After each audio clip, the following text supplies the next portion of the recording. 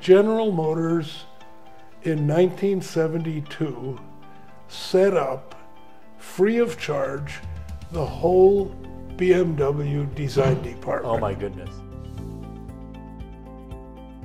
Stay tuned tomorrow where Bob details his time at both Opel and BMW, including how GM helped set up BMW's first in-house design center as it insourced the activity from Bertone.